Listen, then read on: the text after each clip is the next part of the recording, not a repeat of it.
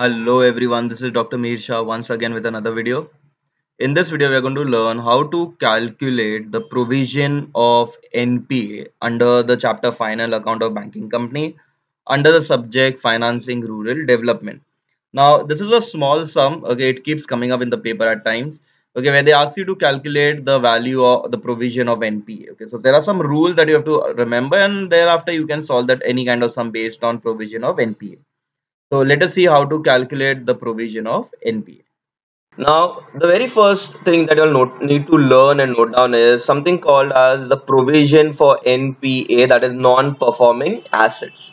So these are the percentage of provision. Like in this chapter, basically what they ask you to find is the provision. Okay, what is the reserve? What is the provision that the bank needs to create? Okay, because the bank lends money and then it has a lot of time. At times there are some loan become they get converted into bad loans.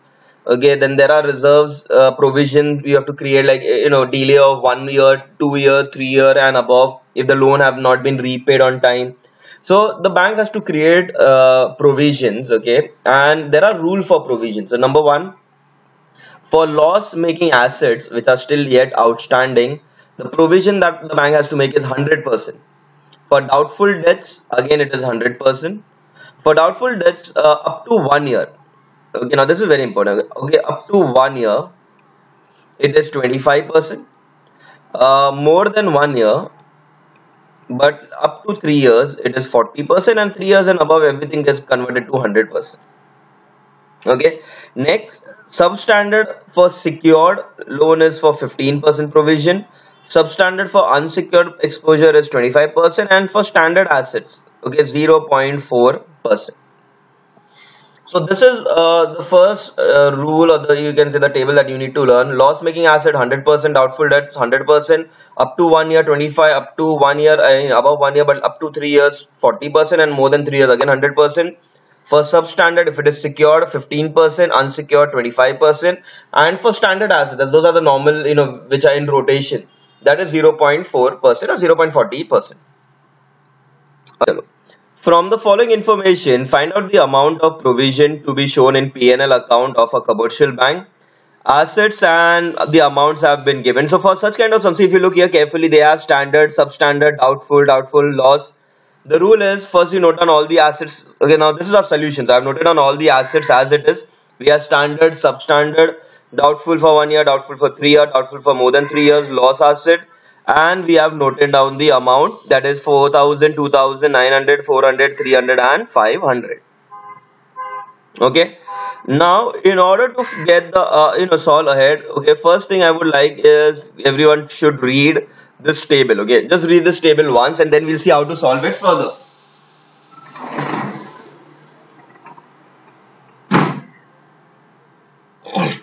Okay, chalo, now let us see how we solve this part. Okay, this sum. First is standard.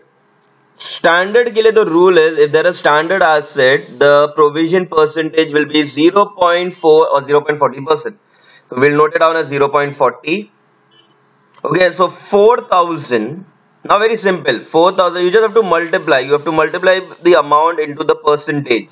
So 4,000 into 0.40% gives you the value of 16. These are all in lakhs, so it's 16 lakhs. For substandard, okay, now they haven't mentioned whether it is secured or unsecured. We have to assume it will always be secured, okay, if not given. So again, 2000 into 15% gives you 300. For doubtful up to 1 year, up to 1 year it was 25%, so we have noted down 25. 900 into 25% is 225.